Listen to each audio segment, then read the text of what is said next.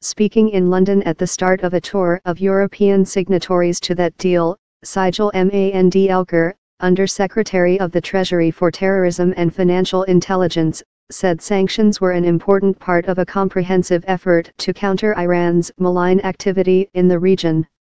We understand that the EU, it's been reported in the press, is considering new Iran-related sanctions.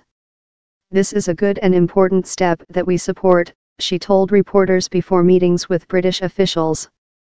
Mandelker said Iran was using money to support Hezbollah, Hamas, and Syrian President Bashar al-Assad, and that those attempting to do business with Iran despite the sanctions risked indirectly funding those groups' activities in the Middle East. We say any company thinking about doing business in Iran or with Iranian companies face serious risks that they will be doing business with those, like the IRGC, Islamic Revolutionary Guards Corps, supporting terrorism and instability throughout the world, she said. Iran's President Hassan Rouhani warned on Monday that the United States would regret pulling out of the nuclear deal, and that Tehran's response would be stronger than anticipated.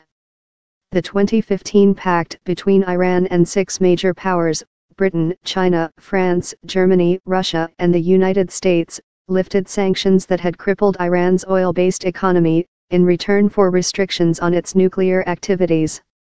But, since coming to office, Trump has criticized the deal, agreed under his predecessor Barack Obama, and told European allies to fix the terrible flaws of the deal, or he will refuse to extend a suspension of U.S. sanctions on Iran.